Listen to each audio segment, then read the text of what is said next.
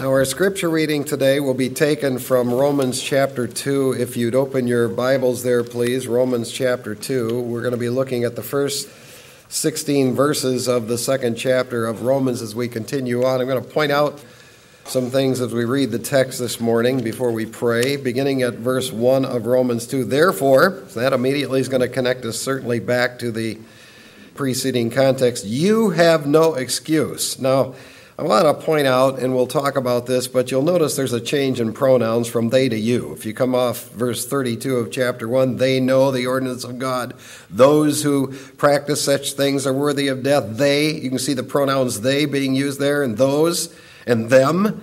Now you come to verse 1 of Romans chapter 2, therefore you. So he changes the pronoun to you. You have no excuse, every one of you who passes judgment, for in that which you judge another, you condemn yourself. I want to point out that pronoun another. There are two pronouns in Greek, allos, another of the same kind, heteros, another of a different kind. And the particular pronoun that is used here is heteros, which is another of a different kind. So what you have here is you have people who are looking at that list of things that we see in chapter 1, and they're going, well, they're really different than we are. I mean, they're another of a different kind. That's what Paul is saying there. So you who judge those other people that you consider to be another of a different kind, you condemn yourself. For you who judge practice the same things. And we know that the judgment of God rightly falls upon those who practice such things. But do you suppose this, O man, when you pass judgment on those who practice such things and do the same yourself, that you will escape the judgment of God? Or do you think lightly of the riches of his kindness and tolerance and patience, not knowing that the kindness of God leads you to repentance?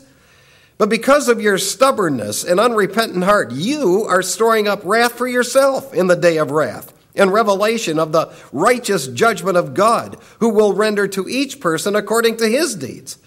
To those who by perseverance in doing good seek for glory and honor and immortality, eternal life, but to those who are selfishly ambitious and do not obey the truth, but obey unrighteousness, wrath, and indignation, there will be tribulation and distress for every soul. See, that's what's at stake here, the soul. There will be tribulation and distress for every soul of man who does evil, of the Jew first and also the Greek, but glory and honor and peace to everyone who does good, to the Jew first and also to the Greek. For there's no partiality with God. For all who have sinned without the law will also perish without the law, and all who have sinned under the law will be judged by the law. For it is not the hearers of the law who are just before God, but the doers of the law will be justified. For when Gentiles who do not have the law do instinctively the things of the law, these, not having the law, are a law to themselves, in that they show the work of the law written in their hearts, their conscience bearing witness, and their thoughts alternately accusing or else defending them on the day when, according to my gospel, God will judge the secrets of men through Christ Jesus. That is one powerful passage of Scripture. May the Lord add his blessing to the reading of it and the exposition of it to follow a little later. Will you join with me, please, in prayer? Our Father, we bow before thee today to praise thee, to worship thee, to thank thee. We thank you for all of the blessings that we enjoy. We have food to eat, plenty of it. We have plenty to drink. We have fresh air to breathe. We have nice homes. We have nice cars. We have money to pay our bills. We live in a country where we still have the great privilege of worshiping thee in freedom. We have your precious word, Lord, your precious word in our own language. What a blessing that is. And for those of us who have believed in the Lord Jesus Christ, we have salvation that you gave us. And so we thank you, dear Lord, for all of these things. And we ask that you would continue to work in our minds and hearts, that we would live lives that would be sensitive to thy Spirit and to thy word. I pray we would always be concerned with what pleases you. Your precious Son taught that you desire for us to bear fruit here, and we would ask, dear Lord, that you would allow us the privilege of bearing much fruit for thee. We want to pray for our government, the leaders that we have, Lord, that you have sovereignly allowed to be in office at all levels. We pray that you would turn their minds toward making right, just decisions that would benefit your people. We pray that you would cause leaders to realize the entrustment of power has actually come from thee, not the people, and they will be held accountable to thee for how they govern. Lord, this is a big week that we have in this church for surgeries. We think of Hank Ritzma for his cancer surgery on Tuesday, and Becky Davis for her cancer surgery on Thursday, and Dennis Fritz for his knee replacement surgery on Friday. We pray that all of these surgeries this week will be very successful. We pray you would guide the doctors and the nurses' skills to perform the surgery with pinpoint accuracy, bring your people through them safely. We pray that there would be no complications, there would be no infections, there would be no setbacks. We pray for total healing. We pray for those, Lord, who have lost loved ones. We especially think of the Alphanar family and the memorial service tomorrow. We pray you grant comfort and strength and thy grace and peace to all who've lost loved ones. And Lord, in this passage of Scripture, we see the importance of honest, real, true spirituality. We pray you would grant that to every one of us. In Jesus' name, amen. This is Sunday, September 25. It's the first Sunday of the fall season. This is the day of the big game. This is the day that millions of people will go to their favorite venue to watch and participate in it. There was a lot of practice all week, but today is the day to get suited up and put on the big show. I'm not talking about the 15 NFL games today. I'm talking about the game of counterfeit spirituality. It's a game that will be played by millions and millions of people who will go to their favorite church to play it.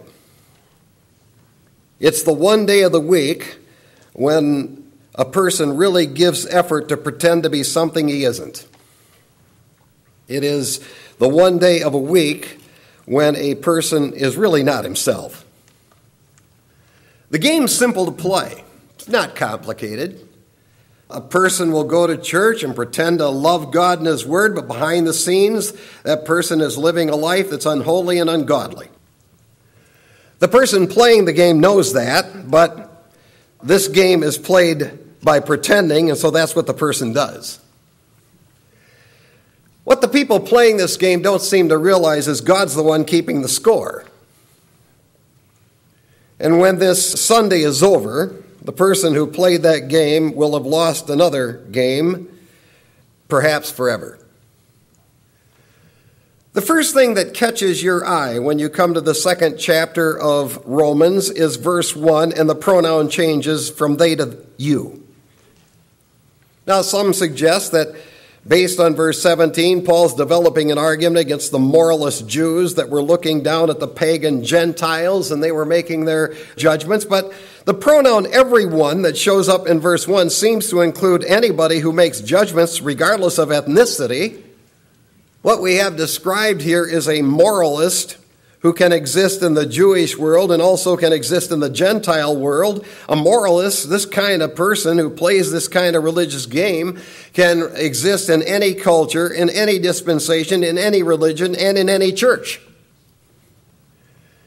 The point is, there are some people who are quick to point out the sin of other people, but they're totally oblivious to their own sin problem. And they're totally oblivious to the fact that they need the righteousness of God that they don't have.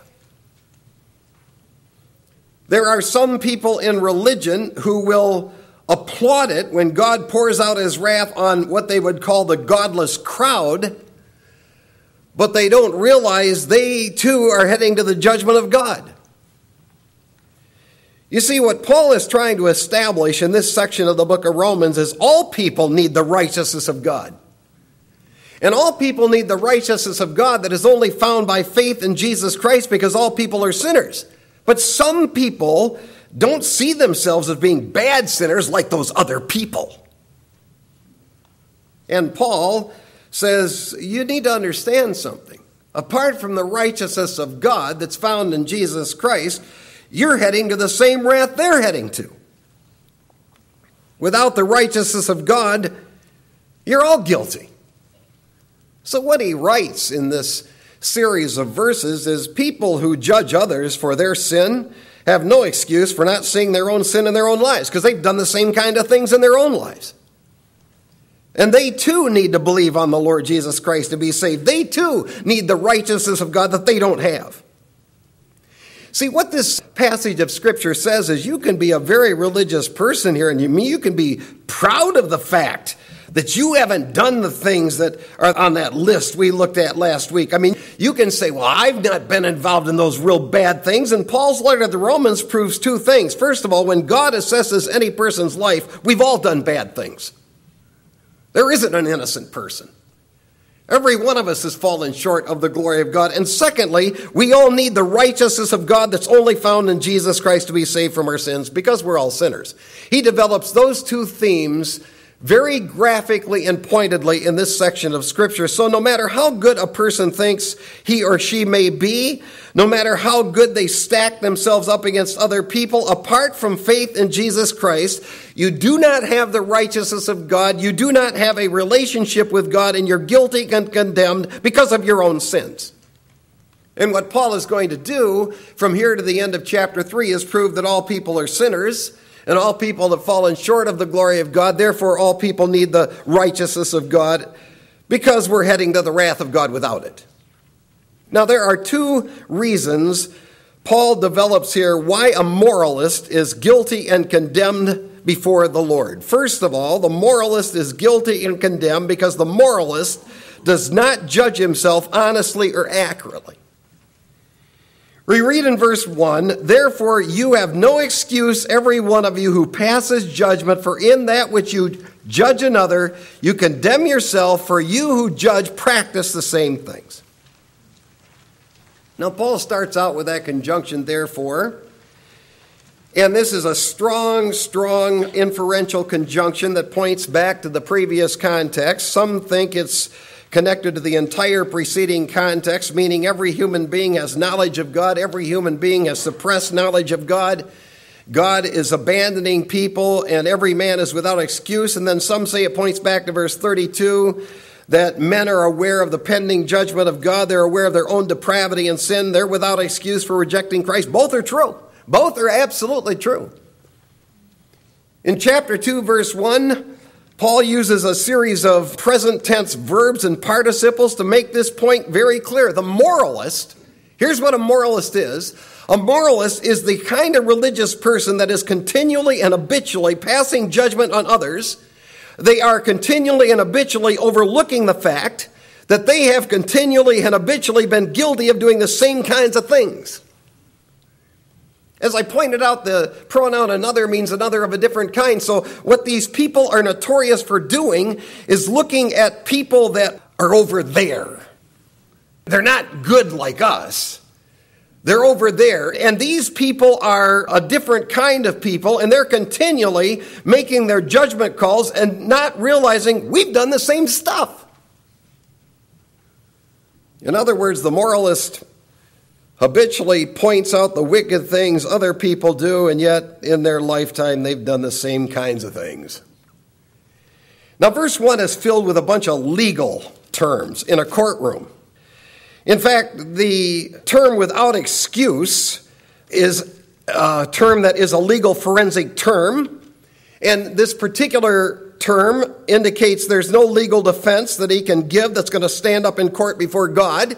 You have the term judge that is used there in verse 1. That is also a legal forensic term that speaks about a forensic decision or judgment. And then you have the word condemn. That also is a legal term that's pronounced in a courtroom setting. And what Paul is saying here is a moralist who's always spotting the sin in other people and making judgments concerning their sin, but has never come to terms with his own sin, is legally guilty before God and will legally be condemned by God, because that person needs to realize, I've sinned also, and I need the righteousness of God, and I don't have it. And by my pointing out their sin, I'm actually refusing to acknowledge how I've sinned. And let's see if we can prove it. Let's take some of the list of sins in chapter 1 and see if we can prove it. You ever given yourself over to anything lustful? Guilty. Ever had any sexual experience outside of marriage? Guilty. Ever had any same-sex immoral experience? Guilty. Ever been greedy? Ever coveted something someone else had? Guilty. Ever been envious or jealous of someone? What they have, what they are, what they've accomplished? Guilty. Ever gossiped about someone behind their back? These are the list of things that he went through in chapter 1. Ever gossiped about someone behind their back? Guilty. Ever bragged or boasted about yourself or your accomplishments or achievements? Guilty. Ever disobeyed your parents? Didn't honor them right? Guilty.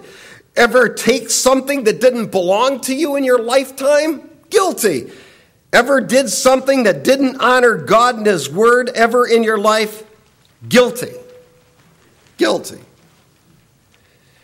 Ever stretched the truth a little bit to make yourself look good? Guilty. Isn't it true what Paul's saying here? Isn't it true we've all sinned? Isn't it true if you're honest, you can build your own case against yourself?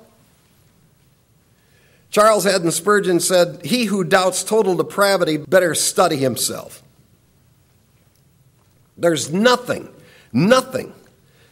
so damning as dishonesty when it comes to God and our own sin. And the moralist, he can spot it in others. He can talk about it. He can protest against it. He can see it. But he's not honest enough to admit, there's been a time in my life when I did the same kind of thing. And Paul says the moralist who is not honest with himself is heading to the same condemnation as the heathen. I don't think we're ever probably going to have real honest justice coming from any forensic court, because you have, for the most part, people in the court system that can't seem to judge themselves right. And until you have someone that's in high positions of power that can judge themselves right, they're in no position to judge others right.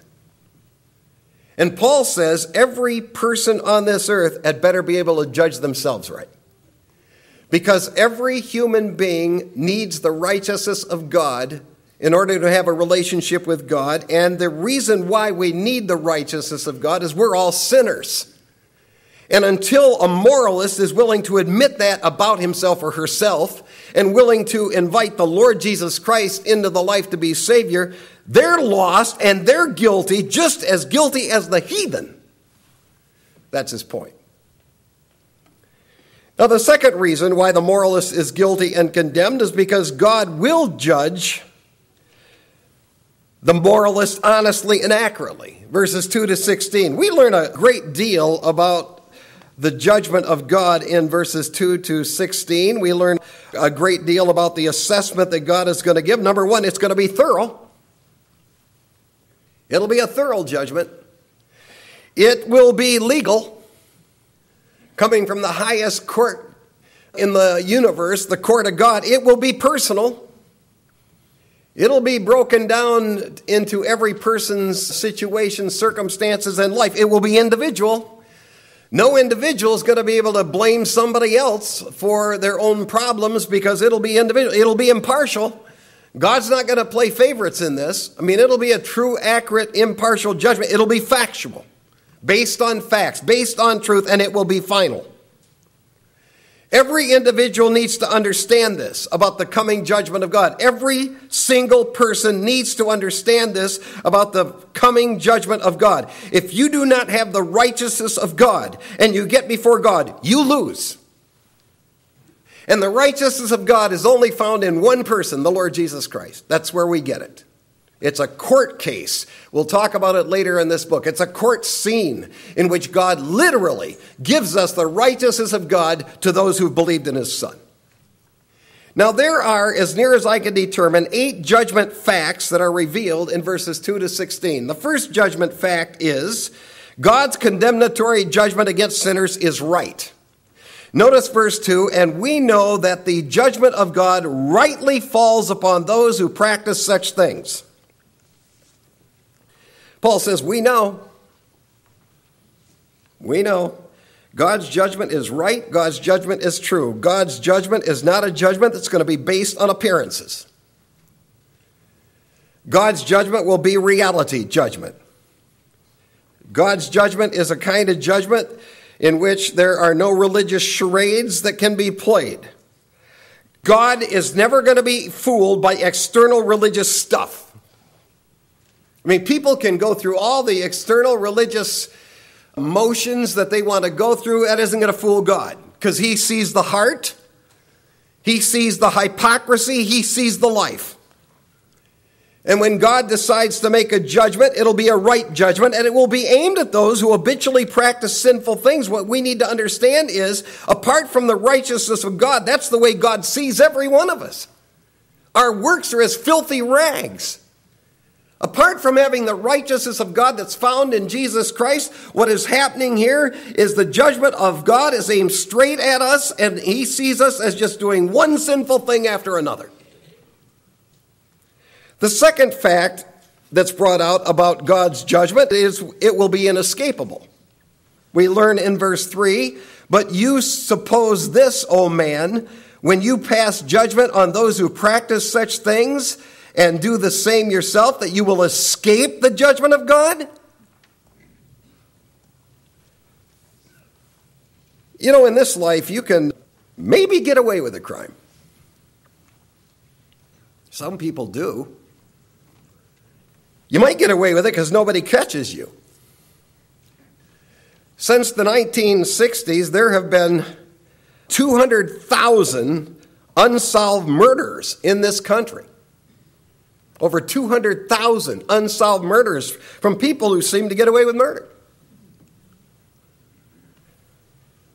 You might commit a crime and flee and escape and go to another country that is beyond the boundaries of legal jurisdiction. There are 3 countries that are known as non-extradition countries. In other words, if you are a criminal and commit a crime, you go to one of those 3 countries, you can get away with it. Notice I'm not naming the countries. I'm not. We have a worldwide audience on this stuff, so I'm not tipping my hand on this. But there are 3 of them. You might commit a crime, get caught, tried, and even though you're guilty, you go before a corrupt judge. You might basically walk away having committed the crime. More and more convicted criminals are being set free. I mean, we had a guy who just a week ago had been convicted of DUIs. He'd been convicted of fleeing the police. They let him go and he killed a guy in North Dakota. You might get caught and tried and convicted and sentenced and punished, and you might escape. In the last 18 months, 29 people have escaped from federal prison. 1/2 of them are still out there somewhere, free. Or you might get caught, tried, convicted, and punished. All of those are possible options if you commit a crime here in this country, but it isn't that way with God. Paul said, don't you dare think for 1 second you're going to escape his indictment. You know you've done things from that previous list, and you know some of those things you've done on a semi-regular basis, and you better own it. So Paul says, don't kid yourself about this point. You can't hide from the Lord. You can't escape his judgment because God has his own calculation of people, and his calculation is inescapable. And apart from the righteousness of God that is only found in Jesus Christ, every single person will stand before him condemned, and no one's going to be able to con God or get out of the judgment. The third fact is God's condemnatory judgment against sinners comes after giving them a time of repentance. Verse 4, or do you think lightly of the riches of his kindness and tolerance and patience, not knowing the kindness of God leads you to repentance?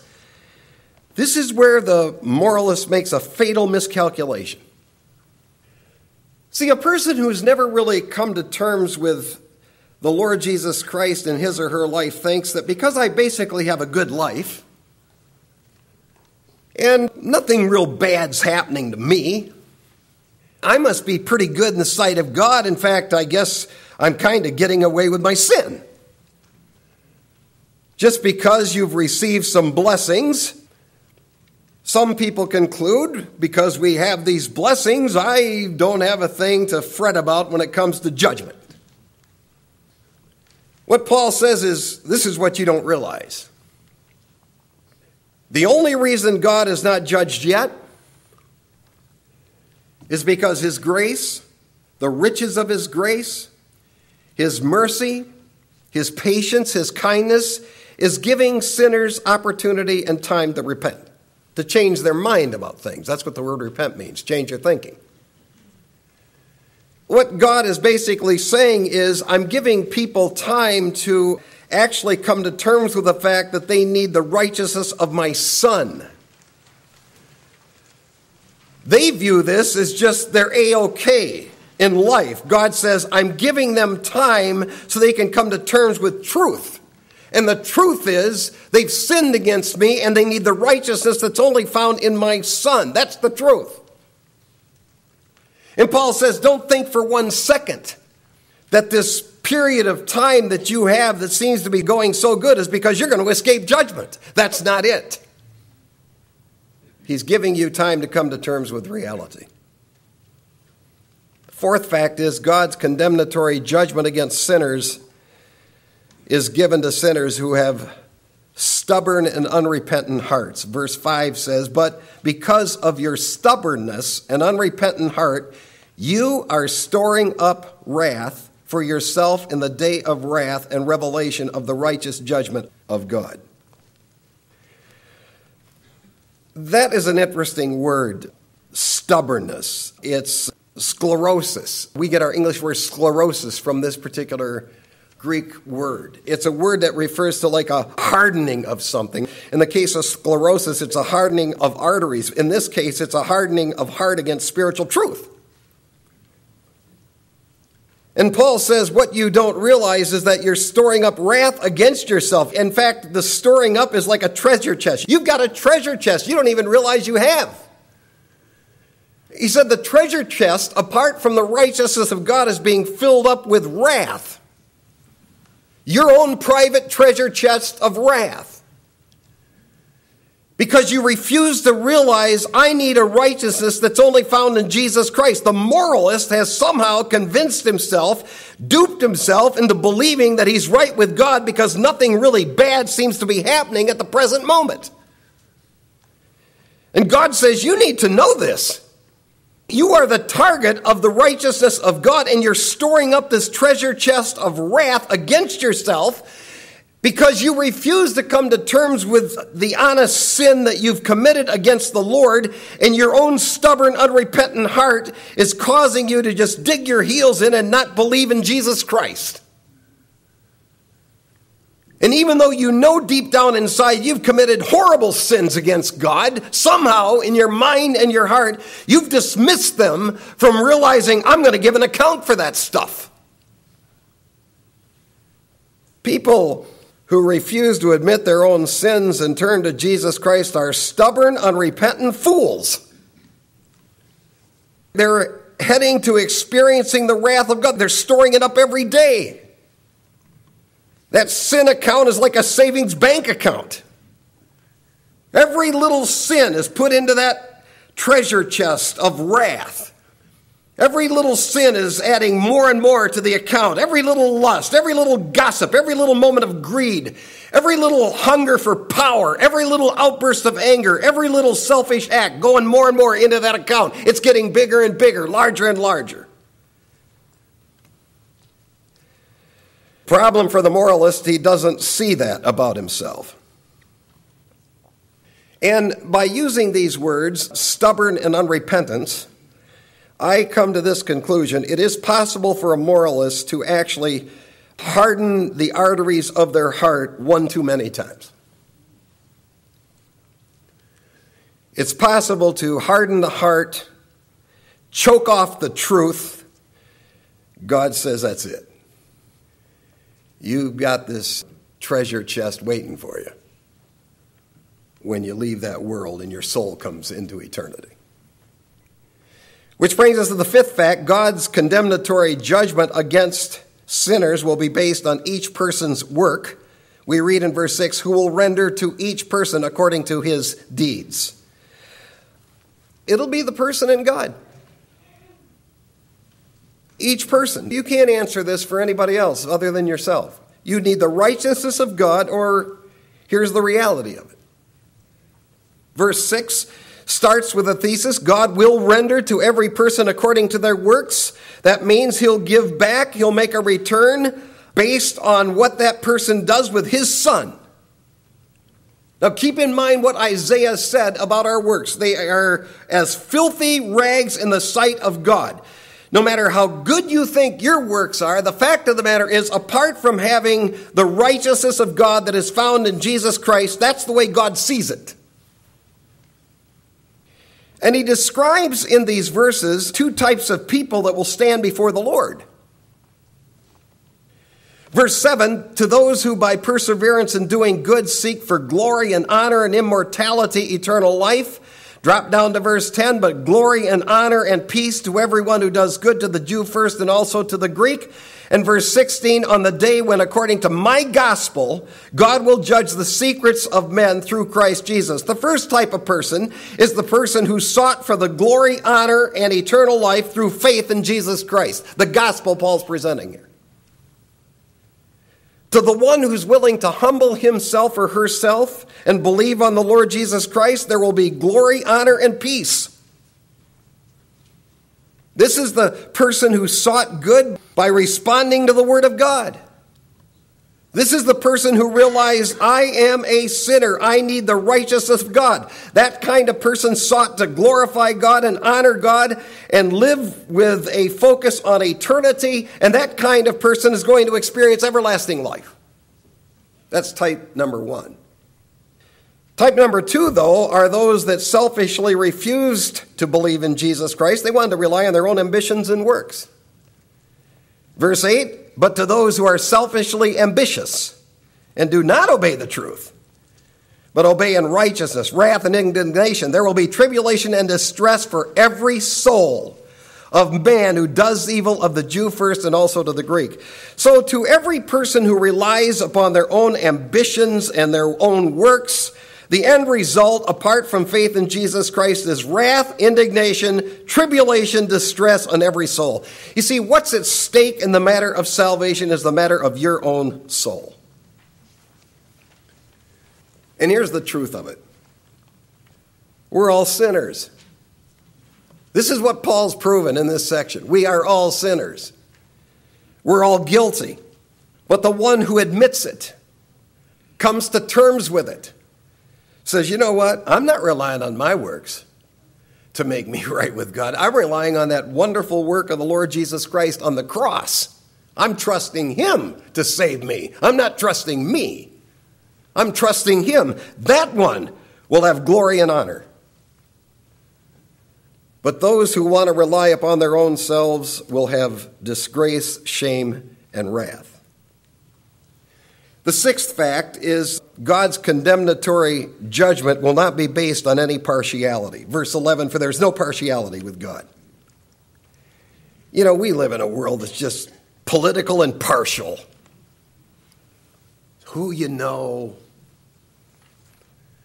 rather than what you know. Who you are rather than what you really are. That's what I did love about Bo Schembechler. Bo Schembechler, who used to be the coach for Michigan, said, I don't care who the player is. They walk on this field, they're given a shot. I don't care where they come from. I don't care if they have a scholarship or not. I don't care what their reputation is. I don't care what their previous success was. If they walk on this field and can play, they're going to play. Totally impartial in the way he analyzed that. God says that's the way it's going to be when people get before me. There's not going to be partiality shown. There's not going to be favoritism shown here. It won't matter what the person was, what the person did, what the person accomplished. It won't matter how much fame a person had, how much money they made, the offices they held, the success they held. God says, I'm going to judge every person in view of my righteous standards, and it will show that everybody is guilty and condemned unless they have the righteousness of my Son. That's the way I'm going to judge this thing. I'll be totally impartial in that. No one is going to get before God and try to manipulate that.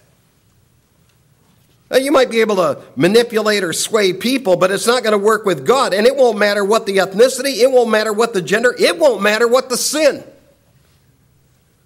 God says, you either have my Son's righteousness when you get before me, or I'll judge you not based on any partiality, and you'll lose. You'll lose. Which brings us to the seventh fact. God's condemnatory judgment against sinners will condemn all. That's just what he says, verse 12. For all who have sinned without the law will perish without the law, and all who have sinned under the law will be judged by the law. God says the sin will condemn everybody, law or no law.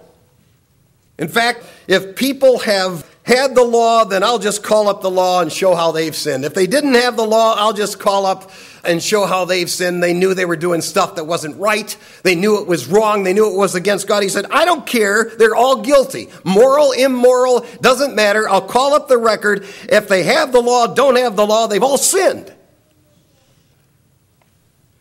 And then he says, eighthly, I'll base my judgment on the secret heart stuff. Verse 13, for it's not the hearers of the law that are just before God, the doers will be justified. For when the Gentiles who do not have the law do instinctively the things of the law, these not having a law are a law to themselves, in that day the work of the law written in their hearts and their conscience bearing witness, and their thoughts alternately accusing or else defending them, on the day when, according to my gospel, God will judge the secrets of men through Christ Jesus. Look at that. What's at stake is, in verse 13, how can I be justified before God? How can a person get before the Lord and have him justify the person? How is that one able to stand before God and have God declare a person righteous when, if we're honest, we know we've all sinned and we aren't righteous? How is that possible? Furthermore, we know that no sinful, finite human has ever kept the law of God. Paul would say in Galatians, no one can be right with God by trying to keep the law of God. So what does Paul mean in verse 13 when he says that the doers of the law will be just before God? Well, since Paul says no one can be justified by the law, since Paul says the law was nailed to the cross of Jesus Christ, what does he mean? Well, to be a hearer of the law would be you hear what the law says, namely, we're all guilty. The law proves that we're all guilty. It condemns us all. To be a doer of a law would mean that we realize we're all guilty and we need to get a righteousness we don't have that's only found by faith in Jesus Christ. To be justified before God, we must be declared righteous by God, and the only way we can get God to declare us righteous is to have his Son, Jesus Christ, in our lives. The law is the judge. And to be righteous before God via law, you would have had to have kept every commandment ever been given, and nobody has done that except one person, Jesus Christ. Well, what about people that didn't have the law? How could they be guilty? Paul says God will call up their life. He's given them this intuition, this innateness inside their heart. They understand when they do things that are wrong. People have a conscience that either excuses them or it accuses them. They know it. When they do something, they either do something wrong and they either say, that's just me, I'll just continue on doing, or they get convicted that they've done something wrong. But he said either way, they're not going to get before God and be innocent. If one studies the written law of God, he's without excuse for not seeing his own guilt. I mean, just do it. Take Exodus, Leviticus, and Numbers, and Deuteronomy. You read through those books. And pretty soon you're going to see something there and you'll go, well, I didn't quite keep that. Or you'll read something you should have done and you'll go, I didn't do that. Or you'll read something you shouldn't have done, you'll say, I did that. The moment you come to terms with truth, you're guilty. Now the question is, how can you clear the slate?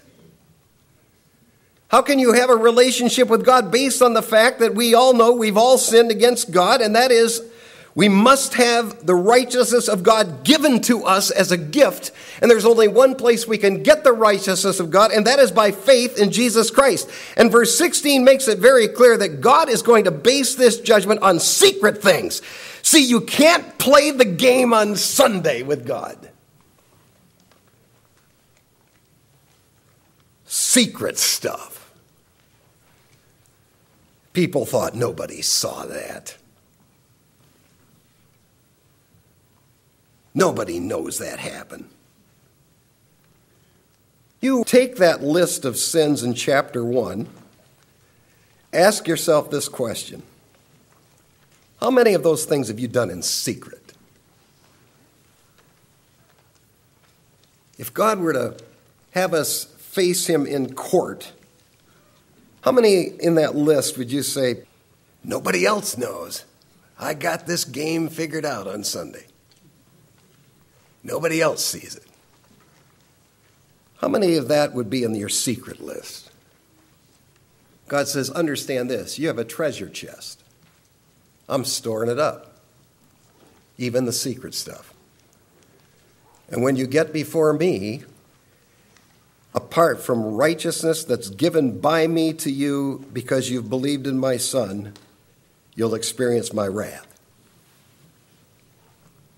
Take an honest look at yourself. This passage of Scripture really challenges every one of us to do that. Take an honest look at yourself and see yourself for who you truly are. We're all sinners. We all need a Savior. I mean, this text proves that. We all need a Savior. The Savior is Jesus Christ. You believe on him and you'll be saved. Here are your options. You can proudly rely on yourself.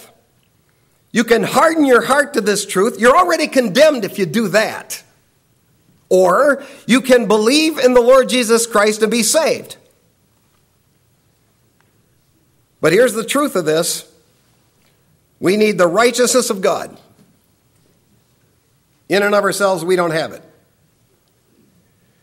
So it must be given to us by God. There's one place you can get it. There's one person from whom you can get it. That one person is the Lord Jesus Christ. If you believe on him, God will give you the righteousness of God that gives you everlasting life. Let's pray. If you've never invited the Lord Jesus Christ into your life, we would encourage you to do it right now, right where you sit. Just admit the facts. You know you're a sinner just like everybody else knows that we are sinners. We all know it. We're all sinners. So just acknowledge that to God and get his righteousness that's found in Jesus Christ. Invite Jesus Christ to come in to your life, into your soul, and save you. Father, we thank you for the truths that you've revealed to us in this great gospel of grace. And it is grace. This is just grace. We meander down through these 16 verses and we realize, Lord, that you have a case against every one of us and there's no partiality shown with you and we're all guilty. We all stand condemned. And then to think of the fact that we can have the righteousness of God through faith in Jesus Christ, that is grace. And we say thank you for it. In Jesus' name, amen.